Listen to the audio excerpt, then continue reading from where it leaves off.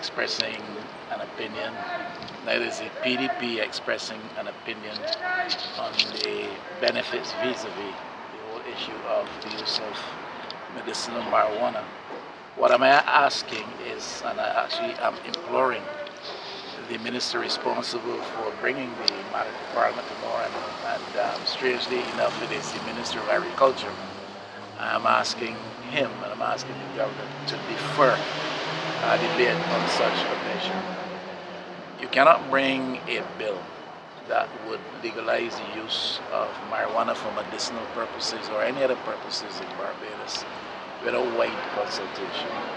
You're bringing a bill that will affect the way pharmacies operate in Barbados, the way medication is dispensed in Barbados, prescribed in Barbados.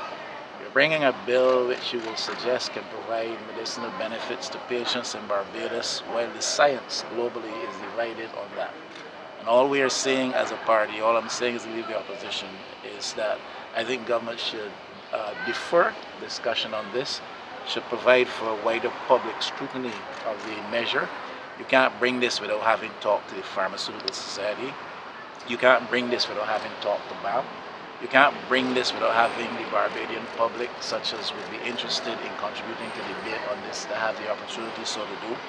We have seen legislation brought to Parliament in recent times in Barbados with much haste attaching to it. We understood that when there were implications for how we relate to the OECD, there were implications for our commitments with the EU and stuff like that, and even the conditions which are imposed relative to the IMF arrangements under which we now live, so to speak. So we understood the haste attaching to some of those measures. We do not at all understand the haste attaching to this one.